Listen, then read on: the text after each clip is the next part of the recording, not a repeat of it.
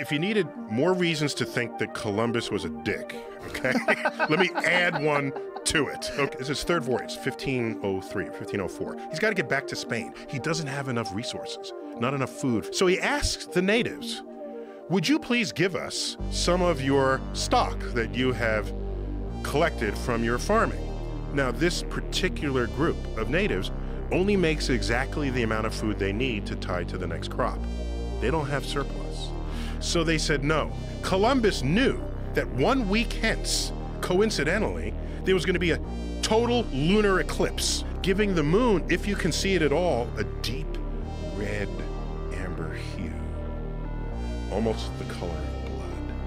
He says to the natives, my God, which is more powerful than your God, will make the moon turn blood red. That will happen in 1 week. You have 1 week to comply.